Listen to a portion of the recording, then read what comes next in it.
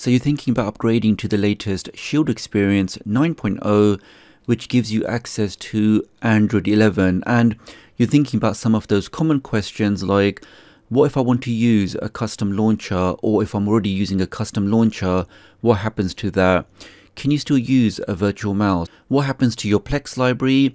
And exactly what is broken or what properly works in this new update? So let me answer all of those questions right now. So the first thing that's broken in this new update is the ability to use a virtual mouse or a mouse toggle. Now, not all of you may be using this, but if you are somebody that likes to sideload applications, maybe applications that weren't designed for Android TV, well, in those scenarios, a virtual mouse is really handy. Now, I've used a couple of virtual mice in the past. I've done a couple of videos on that.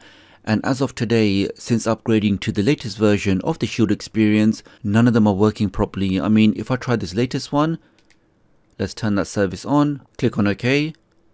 Let's go to configuration. We can see all of the permissions are granted now.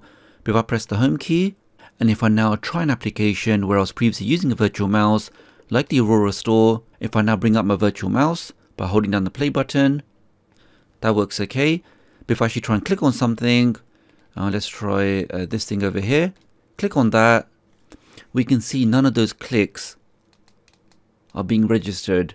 If I try another application, click on this, and it's basically the same. So since the new Shield Experience 9.0, I'm not able to click on anything using that virtual mouse. But just as a side point, I have reached out to the developer who's been very responsive, and he has given me a debug version which does fix that issue. It does require some more testing, but if you guys are interested in that, make sure you are subscribed with all notifications.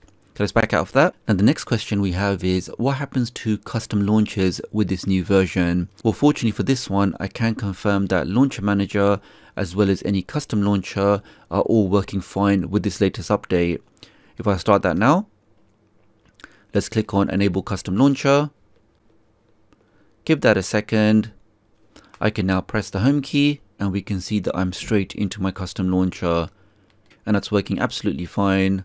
I can see all of my applications. I can go to the top. I can click on pick a widget, and that's working great. So custom launchers working absolutely fine with this latest update. The only thing I would recommend is make sure you do go back to your stock launcher, complete the update. Once that's done successfully and restarted, you can then enable the custom launcher again. I did see some comments where people had left the custom launcher running, and after the update they just saw a blank screen. Now if that happens to you, you can still access your device by just using your voice. So you could use your voice and say open settings. So even with the blank screen, the settings dialog would come up. You can then go into your applications, find Launcher Manager in the list, click on open, and then select the option to disable custom launcher. Once you've done that, you can let the update complete, restart your device, and you can once again enable your custom launcher. Okay, let's back out of that. The next thing that was broken on my device is the set orientation application. Now again, not everybody uses this, but if you are somebody that uses applications that were designed for cell phones or tablets, and when you start those applications, they typically look malformed because the picture has to be stretched for your TV. Or using the great set orientation application, you can force the application to either go into landscape or portrait, but in most cases it was landscape. Now unfortunately, with the latest update to the Shield Experience, even when I set this to landscape, now if I try an application which was previously working fine, like this one here, so when I click on something, we can see it still shows it in portrait format. Let's try one more. Click on random one. Even though set orientation is set to landscape, I'm guessing with the increased permissions or the more secure permissions of Android 11, that's also broken the functionality of set orientation. Okay, let's back out of that. Now in case you're wondering what actually has been added to this latest release, well, if I go to the settings at the top, go to preferences, display and sound, we can see we have a single complete master switch for HDMI CEC, so we can now disable that system-wide with one switch. Let's go back, and up here we have the advanced sound settings, and we can see we now have Dolby audio processing. So if I turn that on, so that means the system audio will now be encoded in Dolby Digital Plus. So great feature that they've now added in this new release. Let's go back, and we can now see the new option, match content audio resolution. So the things, if you do turn this on and we can see exactly what happens to your device if you turn this on. Let's go back, and also in the advanced sound settings we have the audio video sync. So if you're somebody that's frustrated with lip sync issues, then you can now adjust the audio and make sure it's properly in sync with the video. So this really is a very handy feature. And if any of you guys are still here with me, then if you drop a like on this video and leave the comment #ShieldTV, then I know you made it this far in the video, which I always appreciate. I'll then heart your comment. We can also open up the developer options just to confirm there's Bluetooth codecs. Click on that and we can see there's new aptX codecs that have been added.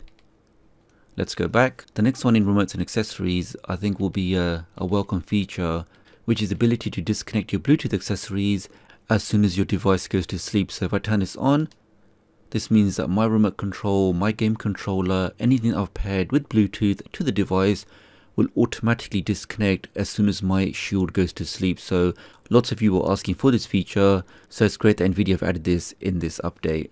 Now if you want to get a custom launcher onto your new Nvidia Shield with this latest update, just head over to your settings, go over to about, click on that, where it says build number, keep pressing the select button here 7 times, and eventually it will say you're a developer. Once you've confirmed that, you can now press back on the remote, go down into developer options, click on that, scroll down, and where it says network debugging, you want to turn that option on. Once you confirm that, let's now press the home key. Let's now open up Downloader. We can type a single code which will take you to the updated page, which will always have the latest version of Launcher Manager as well as the Wolf Launcher, and that number is just 82760. So let's type that in. So 82760 and click on go. And from this tutorial page you just need to download 2 things: the Launcher Manager, which allows you to disable your stock launcher and select a custom launcher, and whichever custom launcher you want to use. So if I scroll down, we can see here is the Launcher Manager for Shield TV. So click and install that first. Once you've done that, you now need to choose whichever custom launcher you want to use on your device. Now in my example, I'm going to use the Wolf Launcher. Let's click on done and download the latest version of the Wolf Launcher. Once you've downloaded and installed that, you can now press the home key, and let's now start Launcher Manager for the first time. Let's click on that, click on open. I can now select the option to enable the custom launcher, click on that, give that a second. I can now press the home key and we are now inside our custom launcher. So overall guys, good update from Nvidia.